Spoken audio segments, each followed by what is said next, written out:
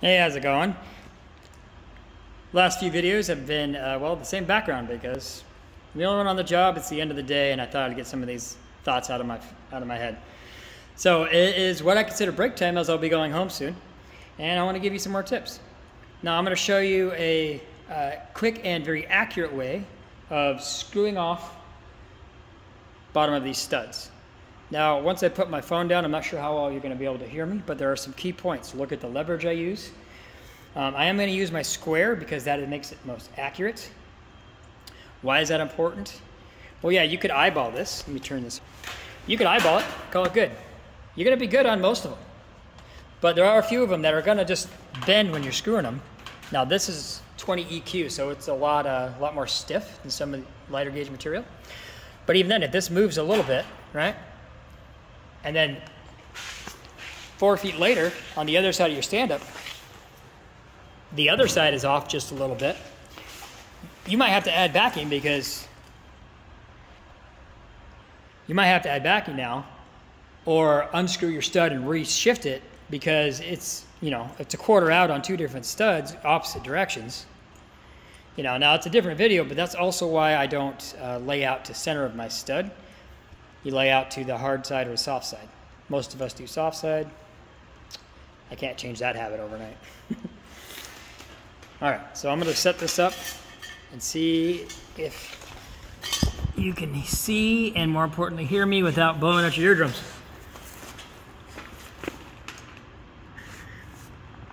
Now again, I don't have my hard hat on. Always wear your hard hat, always wear your safety glasses. Earplugs, always a must if you wish to hear when you get a little older. I actually can't hear out of my right ear because back in the 2000s, they're like, you don't need that stuff. And now gloves also. Didn't used to be a thing. So, I'm going to show you first. Actually, I'll tell you a little story. So, I was working on this job. We had about six of us on the job, I think, 8, all paired up. And there was a apprentice, first bracket, screwing off studs. Now, he was using his clamp a lot, which is, has its benefits.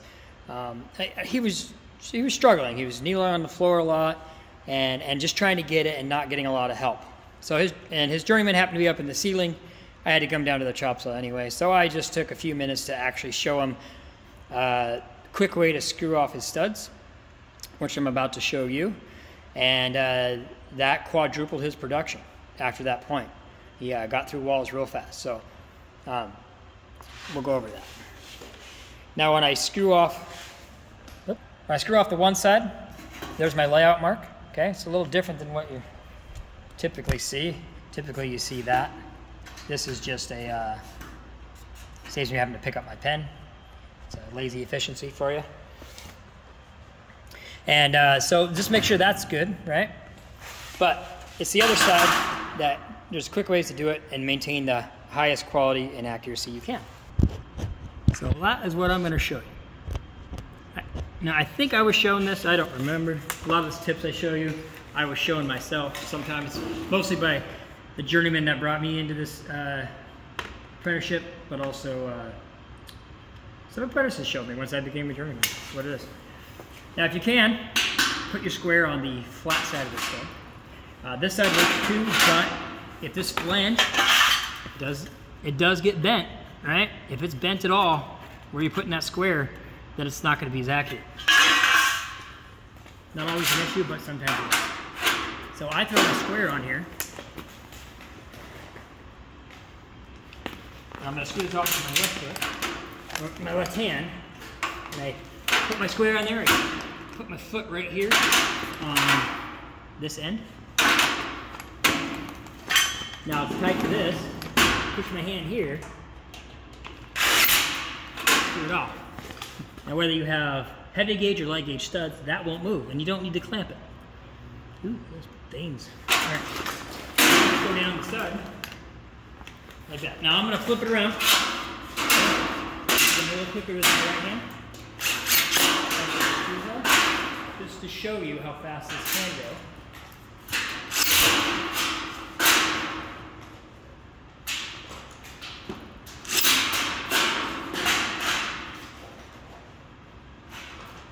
Yeah, more than, I could have more screws in my hand too.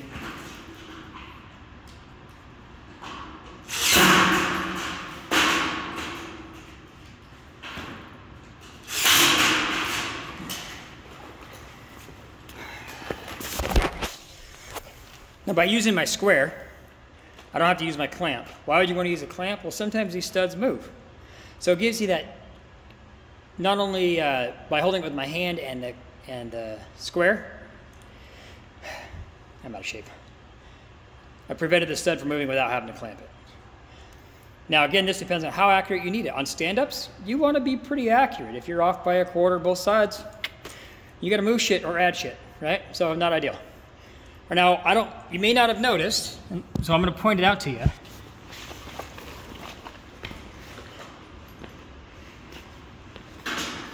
When I screw this off, instead of blowing out my shoulder, by pushing it in, right? keep seeing my own shadow. All right.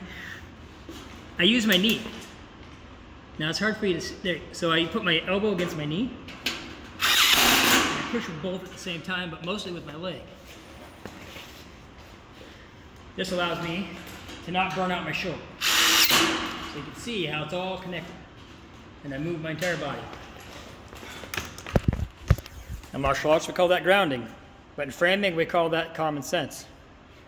Now again, common sense is well, it's for the experience, right? What's common sense for a baker is not common sense for a mechanic. So we learn as we go. All right, well, I think that is it for now. You have a great day, and thanks for watching. Oh, and as always, if you do something better, leave a comment. This isn't for everybody, but it works well for me. Have a great day.